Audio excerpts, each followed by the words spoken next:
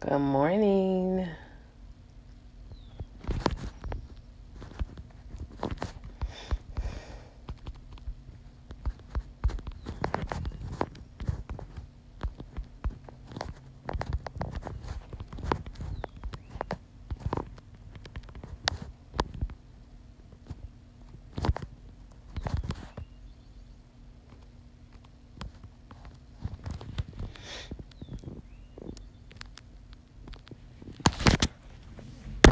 Let me see if I can put that over there while I get my stuff up and running.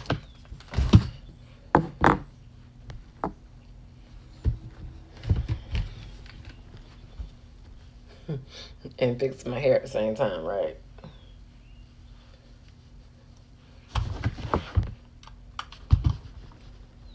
Alrighty. I know I may not have many fans on this early Saturday morning.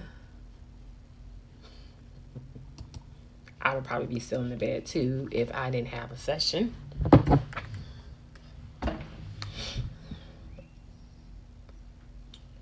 But I want to come on and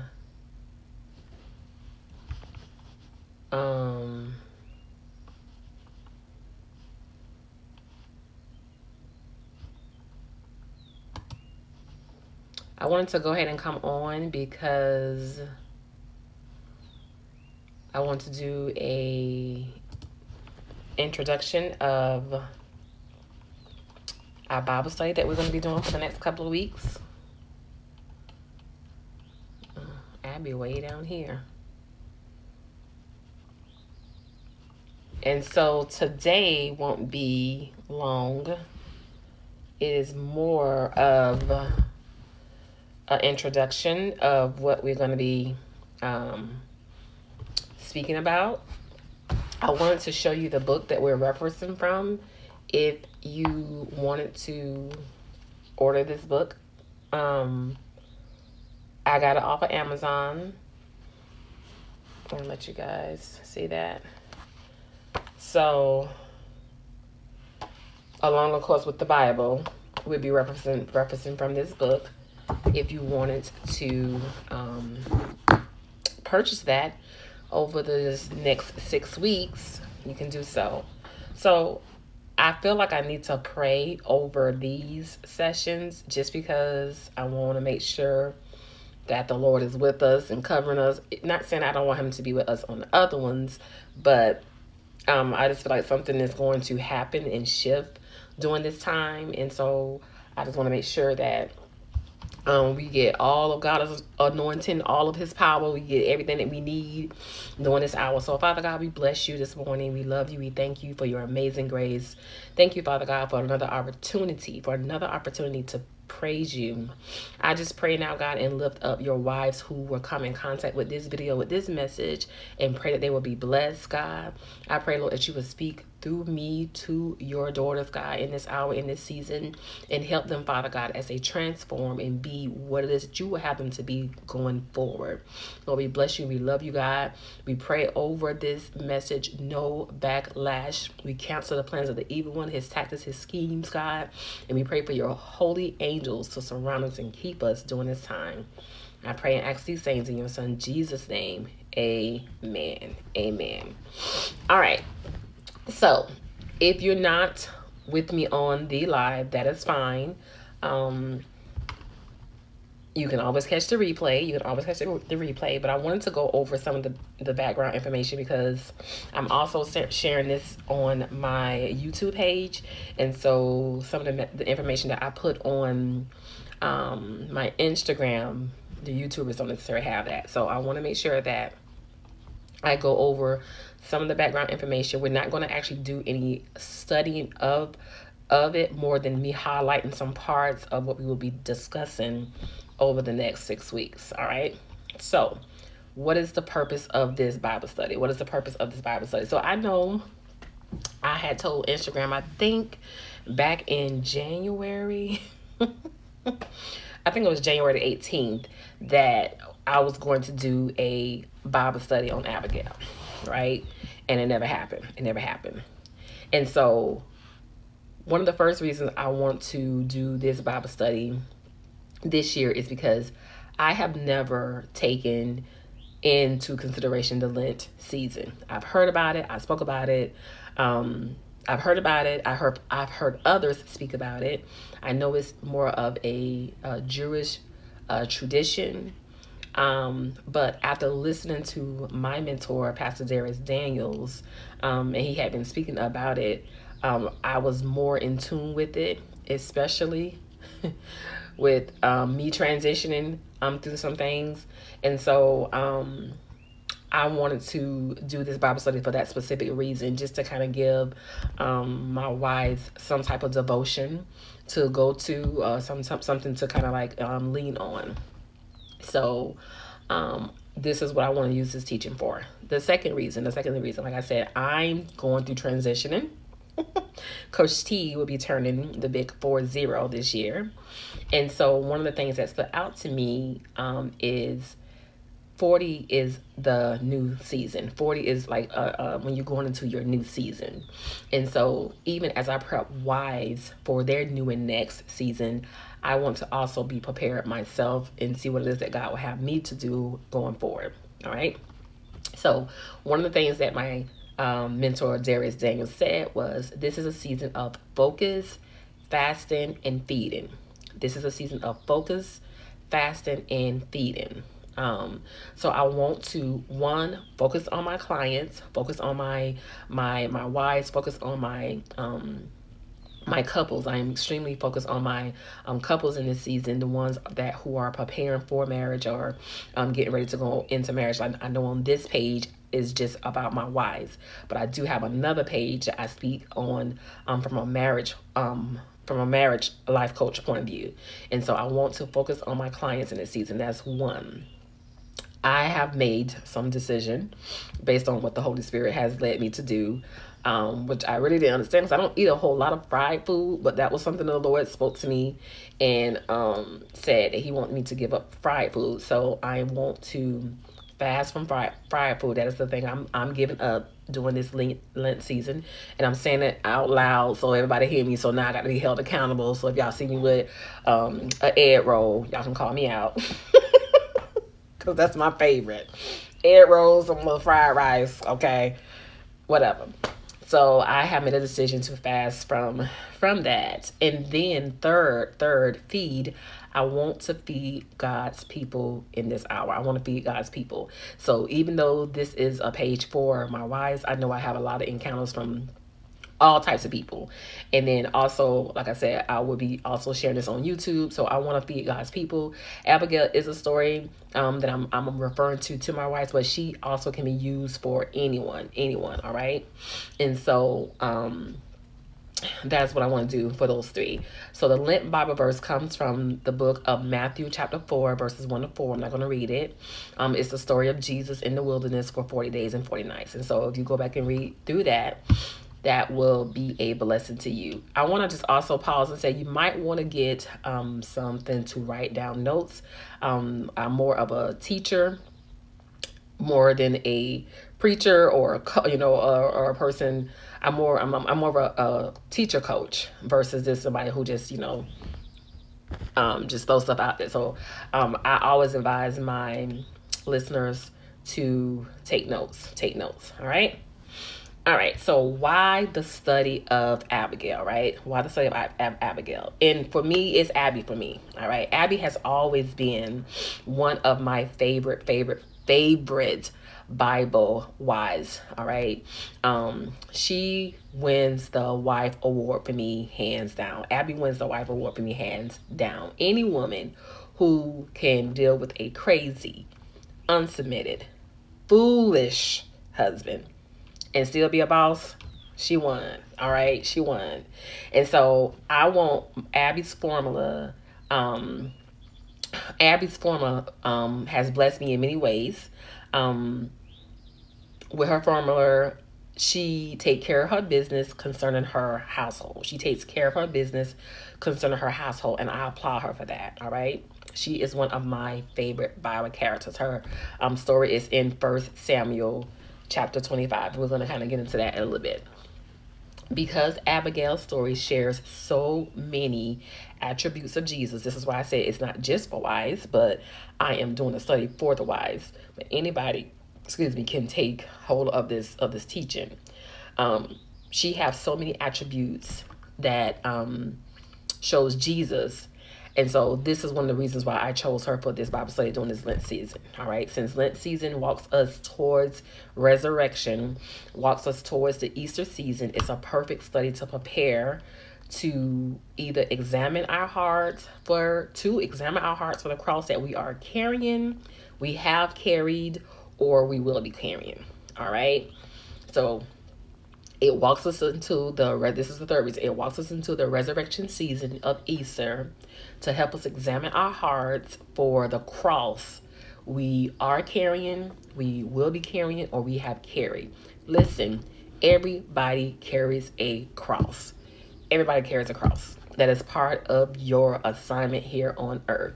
Whether you're carrying that mother cross, whether you're carrying that wife cross, whether you're carrying that job cross, everybody carries a cross. And if you're not carrying a cross, I can guarantee you're probably not doing some of the things that God would have you to do, all right, for your life. So the Bible study of Abigail's story comes from 1 Samuel 25, verses 1 through 42. Like I said, we're not going to get into everything today. I just want to kind of like highlight a few things so you can prepare for going forward next week. After reading and studying the book of Abigail, I pray that my wives or any of my listeners, followers, viewers, will become familiar and strengthened in their faith as they continue on their healthy journey in the marriage. Now, I know I didn't introduce myself because most of you know me, but I'm going to take this time to introduce myself. My name is Coach T. On this page, I am his wife coach, all right? I coach wives who are in unhealthy marital covenants or who are married to a unhealthy spouse. I help them to prioritize self-care, nurture their soul, and basically live a healthy life for themselves while in an unhealthy marital covenant. And so I hope after this Bible study, wives will get to a place where their faith is strengthened as they continue on their marital journey. All right. So I asked this question. Think about that one person, lady, male, whoever it could be, that you look to as an example and ascribe to be like. How has their example shaped or formed you as a wife or as an individual? So that would be something that you would want to, kind of sit down and ask yourself.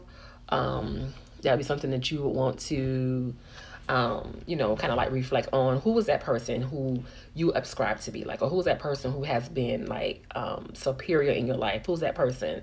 I have a few. My father was, I used to call him, he was my coach. All right. My father passed away. It's been, my son be 13. My son's 13, 14. So it's probably about 14 years ago. My father passed away 14 years ago, and I would say he was my life coach. He was my go-to. He was my, let me call my daddy and see what to do. He was that person for me, all right? And of course, I have many people here now, thank God. But my daddy was my go-to person, and I see, even without trying to be like him, or my mama, I see a lot of what he installed in me. I follow some of those same, attributes. And so you think about that person, and write that down and kind of reflect on that, all right? One of the biggest lessons I've learned from Abigail, I learned about Abigail back in the day, honey. Like, I was going to Berean Christian Church, and Pastor Lee, the overseer, the founder, Pastor Lee, he would always ask this question. He would be like, have you ever came in contact with the food? I just love hearing him teach about the story of Abigail. Have you ever came in contact with the food? All right. And so I learned about the Abigail story when I, back in the day, in my early 20s, I've been following Abigail's story for a long time. So one of the things that Abigail, she has a spirit of humility. She has a spirit of humility. And so Abby taught me how to have that humble approach and to choose wisdom instead. Okay. She taught me how to have that humble approach and to use humility instead. Humility is a character that we as wives, and I want to say we as wives, sometimes struggle with, because a lot of times we feel entitled. Man, you have no idea how many wives I come in contact with who feel they are entitled to a thing, who feel like their husband are supposed to be a certain way, who feel like life is supposed to go this way for them. So many women, wives I come in contact feel entitled. But Abigail teaches us the importance of having a humble spirit, Now, on here, it is not my goal to, try to force anybody or make anybody change their mind about anything. But I do pray and hope that through this studying, you will begin to renew your mind and begin to have a different perspective on whether your relationship with your spouse, maybe at work, maybe with other people. Humility is just something that and maybe it's just us here in America, I don't know, that we just don't do well in. We just don't do well. And so I hope through this study, we will be able to get you to think a little bit different when it comes down to that, because you can win a person over so much better with walking in humility. The Bible even tells us that the Lord oppresses the proud, that he doesn't, but he comes to the rescue of the humble one. He comes to the rescue of the humble one. And I just need to kind of like paraphrasing it. It's not exactly those words, but it's something like that. God don't like proud folks. Okay, let's say it like that. All right. So some skills to take into consideration. One of the needs of every wife or woman that I know, that I've ever come in contact with, is she needs to feel secure. She needs to feel secure. Every wife or woman needs that. That is one of her number one needs. She needs to feel secure. And so one of the skills that every wife needs is she ought to develop the skill of hospitality. This is one of the skills that Abigail had. All right. Every wife needs to pray about being strong and courageous. Now, a lot of times people think that the word strong and courageous are only reserved for the male. Is only reserved for the male, and that is absolutely false. God has called even you, wife, to walk in the strength of courageous. All right. These are two skills that a wife must learn to walk in on her journey. Wait a minute, because they doing this foolery with this lawnmower.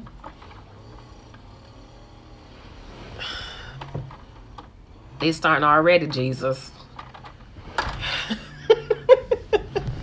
I hate that. Okay, hopefully y'all can't hear the lawnmower that loud, but it's Saturday morning. They got a little sun out, so they want to start this. Okay. So, there are two. Yes. So strong and courageous. Wives need to learn how to be courageous as well. All right. And I wanted to show you this book. I think I came on a couple of days ago and told you about, this lawnmower gonna make my nerves. I came on a couple of days and told you like who my go-to mentors are, who my go-to followers are as far as my spiritual guidance. Of course, my church that I attend, but it's just certain people that I follow on YouTube that I go to, and I use a lot of their resources. And so Joyce Myers, baby, listen, if you are a wife, if you are planning to be a wife, as you can tell, I like books. All right. And so this is The Habits of a Godly Wife, a godly woman. And it's written by Joyce Myers. And this is such a good book to have. It's like one of those books you just want to kind of like tuck away, kind of like read read in some of your downtime. But this is a good book to have. All right. Habits of a Godly Wife. So many ladies And I can say this as a marriage and wife coach because so many ladies that I come in contact who are either wives are well ready or, planning to be a wife are unwilling to learn the skills to be a godly wife. Because I think a lot of times people think being a godly wife sits you down from other things. I think they think being a godly wife is not cool. Being a godly wife is not down to earth. Listen, you can be cool, down to earth, twerk, have fun. You can still do all those things and still be a godly wife. What makes you different, wife, as a godly wife, the skill, that you have the mindset, how to go to war concerning your marital covenant, how to put that on hold, it's a time and place for everything, when to, okay, I gotta set this to the side because I gotta go into warfare for my spouse. You have to be on guard a lot of times about certain things concerning your household, concerning your husband, concerning your children, just concerning your household. You are a guard for your home. And so one of the places that the enemy try to attack a lot of times in the marriage, yes, he's going to come for your husband, yes, he's going to come for the head, he's going to come for the leader, but a lot of times the enemy's going for that wife, he's going for that woman. And if she is not in her rightful place, and we're going to talk about some of her weaknesses in just a moment, if she's not in her rightful place, or if she's in a place of lack, that whole house can fall down. If you go back and read the book of Proverbs, it talks about a wife who takes care of her house, and a wife who who guides her house and leads her house, and a wife who is favorable in that area. It talks about that. And so a wife has to be on guard. Yeah, you can be down to earth, you can be cool, you can twerk for your husband not in public, all right? You can do all those things. You can do things. You can still be a fun, loving, carefree person to an extent, because at all times, wives, I feel, should be walking in wisdom.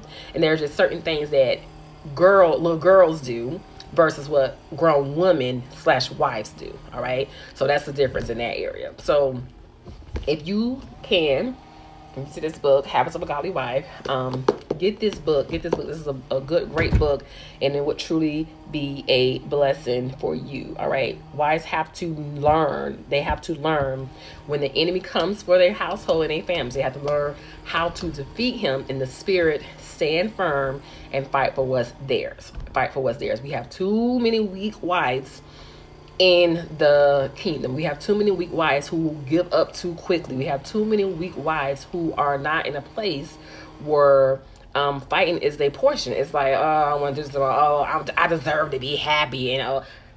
Listen, I'm not gonna do that today, but all that foolery there, I'm not saying that you don't deserve to be happy. I'm not saying that you don't deserve for somebody to love you and treat you well, but it's levels to this thing. I get so many wives I come in contact with that you knew what type of person this man was before you made a decision to marry him. You knew his background. You knew he didn't have a father figure in the home. You knew he grew up this way. You knew he was, drinking. You knew he indulged in certain things. You knew these things, okay? You knew these things. And even maybe you participated in these things with him before you guys decided to get married. And now, all of a sudden, you get into this marriage and thinking everything's supposed to be lovey-dovey, wonderful, cool, great, and wonderful. And it's not. And now you're like questioning, oh, I got married to the wrong person. I should have did this. I ain't gonna be in this marriage and dealing with this kind of stuff. But you knew. Wives have to take, they have to take the consequences of the good and the bad. Okay, it goes both ways. You don't take the vow for just the good. You take the vow for the good and the bad. So there's consequences, and it's a process to that happiness. You see, oh, they're so beautiful. They walking down the street and they're holding hands. They probably barely holding hands. They probably holding hands on a little bit of grace that God has given them in that hour, in that season, right? So it's consequences to the choices that you make, whether you knew whether you knew it or you did not, because the Bible talks about we are held accountable for the knowledge that we get or we do not get, and people are lacking, failing, going short because of their lack of knowledge. You think because you don't know a thing, it excuses it. No, God holds you accountable to. His word. It's like the book is there. I send people your way. I place people on your journey.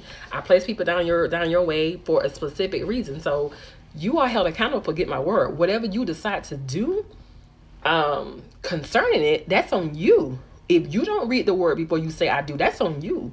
If you didn't get premarital guidance before you said I do, that's on you.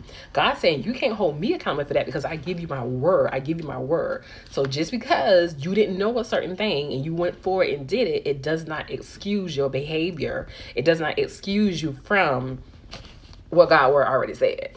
So that's why I always emphasize and try to highlight for my couples, especially the ones that are young and they're so in love. I just want to get married. I want to just be happy. And that's great. That's fine. That's wonderful. But you got to do your work. You got to do your research. You got to do your part. Because when consequences and things come, don't run from your consequences. You have to deal with what the choices that you made, good, bad, different, whatever. You have to deal with that part. So many wives struggle with these things, all right? They struggle with fear. They struggle with weaknesses, insecurities, and a perverted tongue. All of these things will take her out, especially in her marriage covenant, all right? Especially in her marriage covenant. And so as we get into the study of, Abigail, I'm hoping and praying that wives will develop that faith and be strengthened in areas where they know how to go to the word of God for everything, that they learn how to go to the word of God for everything, all right? So let's talk about the background of Abigail. Abigail was very attractive and appealing. She had a godly and gracious heart, like some or maybe most wives. Abigail experienced the adversity that comes from a childless marriage to a godless husband. All right, she experienced that. She navigated the challenges in her life by ambitiously seeking God and developing a passionate faith in Him. Abigail made herself available to God, desiring His purpose to be fulfilled in her life. This humble attitude made her approachable. So when challenges arrived at her home, Abigail was ready for action. All right, Abigail was ready for action. And so to just, kind of break that down a little bit and, summarize that a little bit. So Abigail probably came, and grew up in a background where she didn't have that godly example, that godly role model in her home. She didn't see that. And then she married an ungodly man. But during that time, somehow, somewhere on her journey, somewhere on her path, she ran into God. And through him, she was able to be a better, healthy, whole self for herself. And so when she was faced with different circumstances in her marriage, and when she was faced with different things in her marriage, she knew how to navigate through them and knew how to get through them because she had allowed God to perfect her. And this is an area where wives have to come to. This is an area where wives have to submit to. A lot of times wives struggle with the word of, I'm not submitting to my husband. I'm not submitting to my husband. Okay, submit to God. Let's start there. Submit to God. Submit to God. Because if you submit to God, you're going to automatically submit to your husband. And then I get the people who tell me, oh, well, I thought if my husband is not following the Lord, I don't have to submit to him. False, false, false, and false. Now, I'm not saying that you're supposed to submit to his bad behavior. I'm not saying you're supposed to submit to his foolery. But what I am saying is you're supposed to submit to God. You're supposed to submit to God and submit to his choice. If he decides, I'm not coming home tonight, what you going to sit there and argue with somebody who already telling you what they're not going to do? Is it going to hurt you? Absolutely.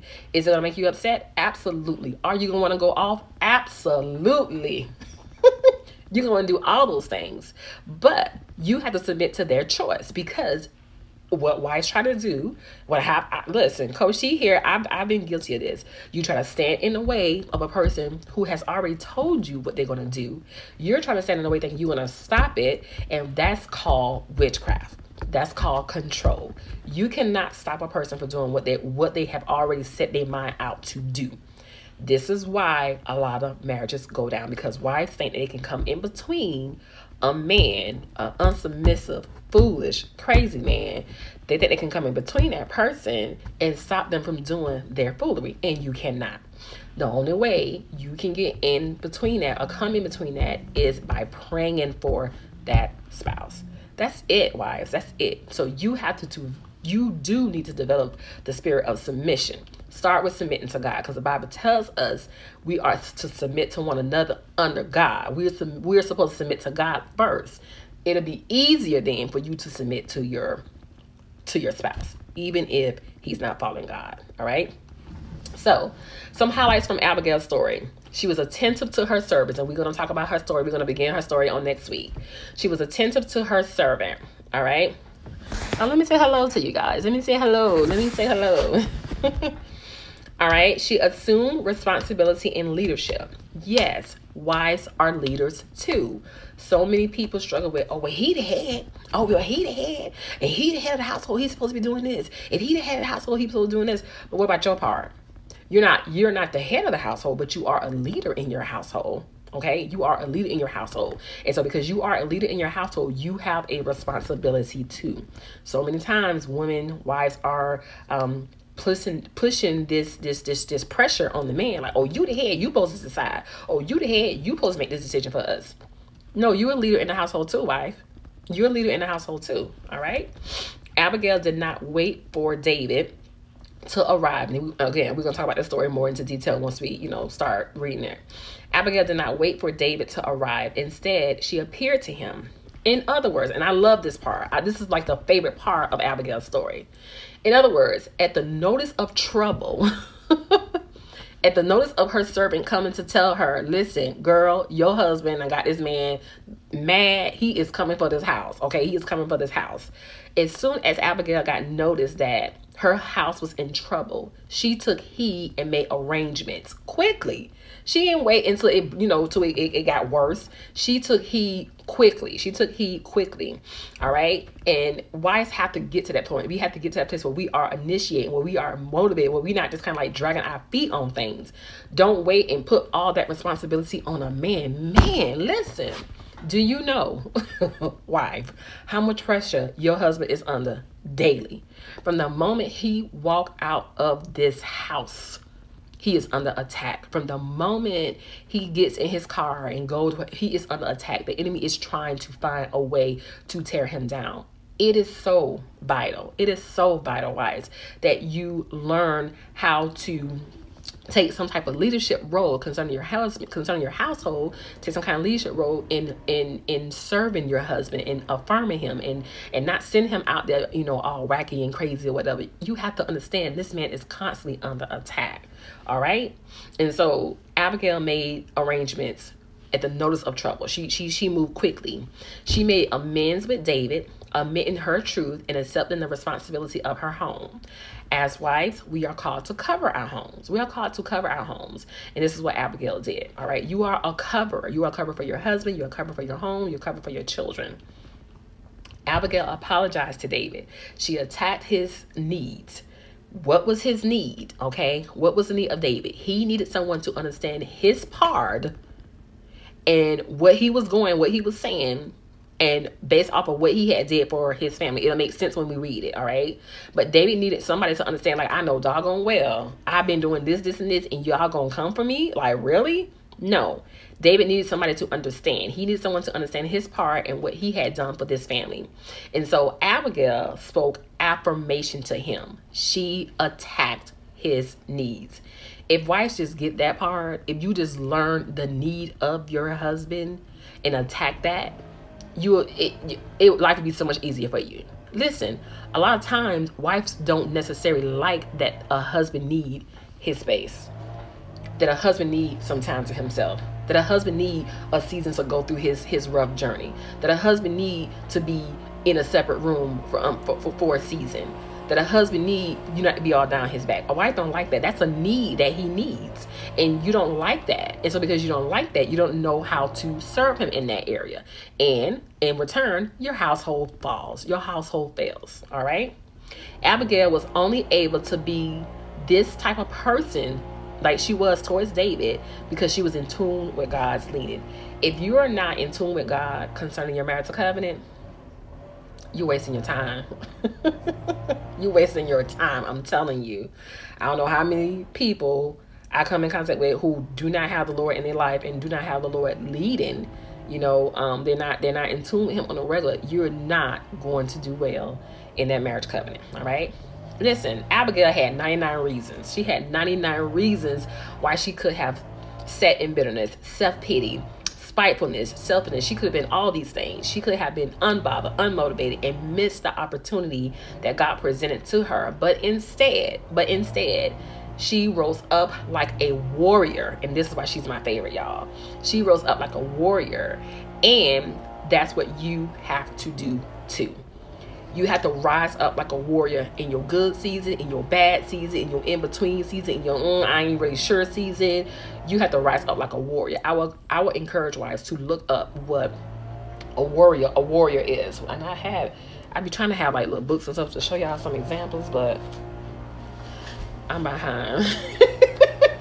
But listen, you have to rise up like a warrior, wives. You have to rise up like a warrior concerning your household. If your husband is not home at the time, you rise up like a warrior. If your husband is there but he ain't talking to you, you rise up like a warrior. If your husband doing all that in your ear, whatever, you rise up like a warrior. You let him know, listen, okay, now I don't appreciate you talking to me this way. I'm gonna give you your space that you need, but if you don't know how to speak to me in this type of manner, then we don't speak. All right, I'm gonna give you your time, because it seems like you might be going through something, because sometimes you have to speak back to that spirit. You have to let that spirit know that I recognize that this is not my husband, that this is a spirit that is using my husband to be this way. And so therefore I'm going to call you out. Sometimes you have to be very direct with that spirit that's inside your husband, not disrespectful. All right, it's a difference. It's a difference between being disrespectful and calling that spirit out and making your stand and setting your healthy boundary. I do not like for you to speak to me this way. So if you do not know how to speak to me, we don't speak. All right? We don't speak. And that's just how it goes. You let that spirit know that I am not naive to what you're doing. And then after you call that spirit out, you go in your closet, you go and you start praying, and you go and ask God to release your husband from this spirit. Lord, whatever that spirit. And this is why it's so important. Let me get this. This is why it's so important for you to know, and one of the things I do teach wise, and for you to know the type of spirit that you're dealing with, what kind of spirit that you're dealing with. If you're dealing with a perverse spirit, you need to know what spirit it is so you can call that spirit out. If you're dealing with a pornography spirit, if you're dealing with a lust spirit, you need to know what spirit it is so you can call that spirit out, so you can know exactly what to pray for. Oh, this lawnmower, Jesus. So you can know exactly what to pray for when it comes down to your marriage. If you're dealing with a drug and alcohol, that's a bondage spirit, you'll know how to call that spirit out. You evil, wicked, bondage spirit, I call you out in the mighty name of Jesus. You would not have my husband. You would not win. You would not win this battle.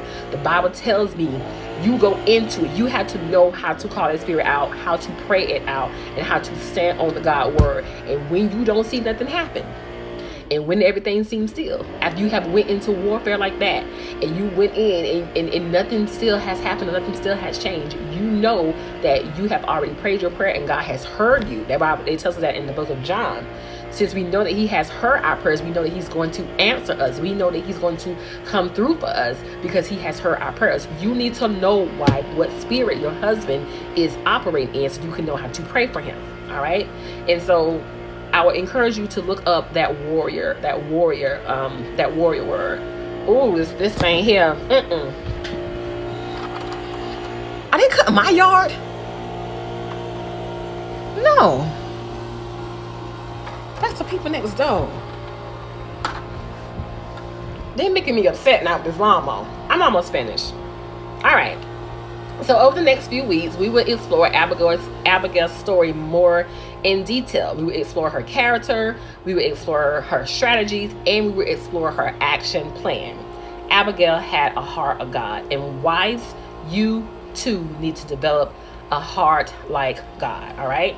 After reading and studying this story of Abigail, we will learn what characteristic traits that Abigail and God has in common. Some of those things are examples like being approachable, being attentive, being active. She displayed the good shepherd role. She's an initiator, peacemaker, truth. She spoke truth.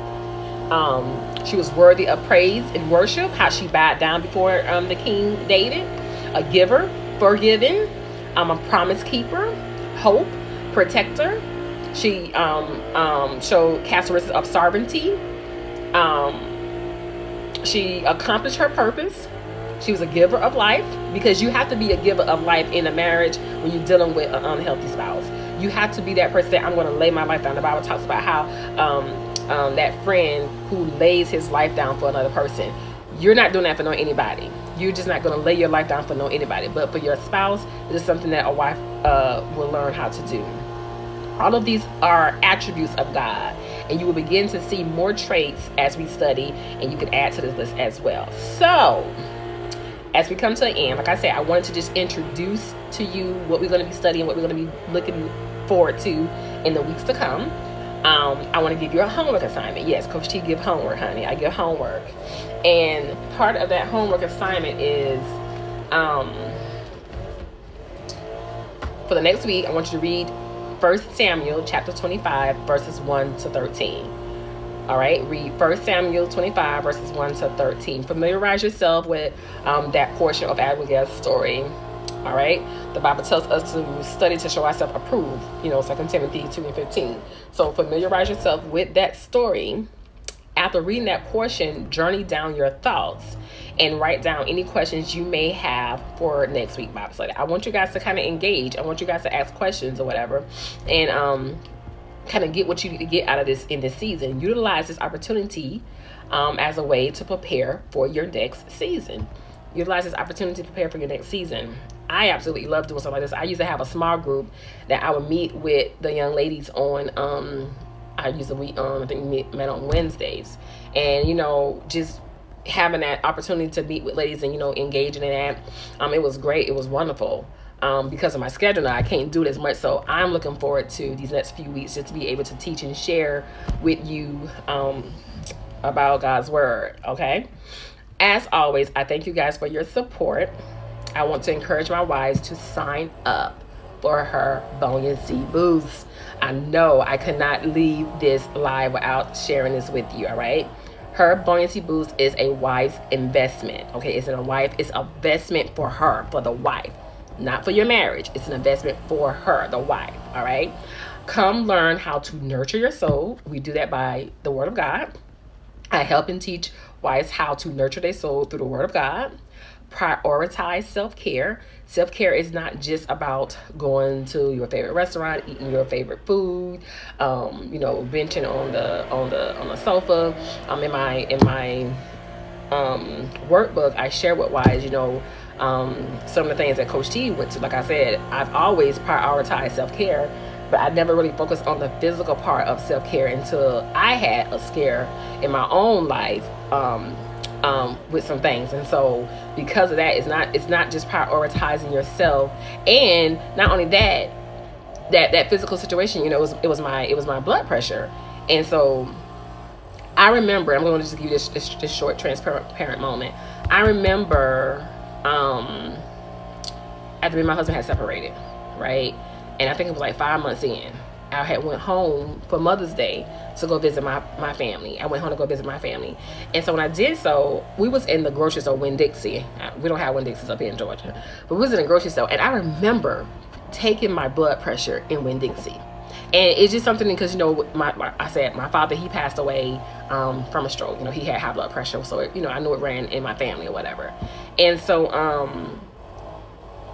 I took my blood pressure, and it was normal. Like, my blood pressure had always been normal. Like, I kind of was like, ooh, go me. I was like proud of my blood pressure.